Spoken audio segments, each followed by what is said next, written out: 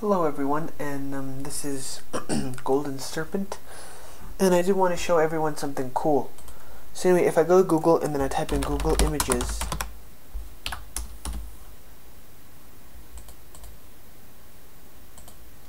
and then I can actually type in my old name,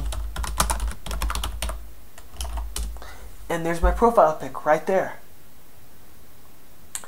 But unfortunately, I cannot view it, because once I click on it, it updates to my newest profile pic.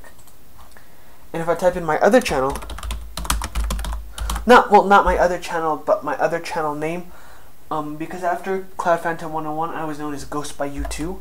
So if I type in my second time that I changed my name, oh, I guess that one doesn't come up.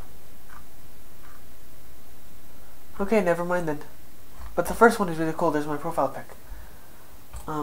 But yeah, that's the only bummer is that I can't click on it. So, yeah.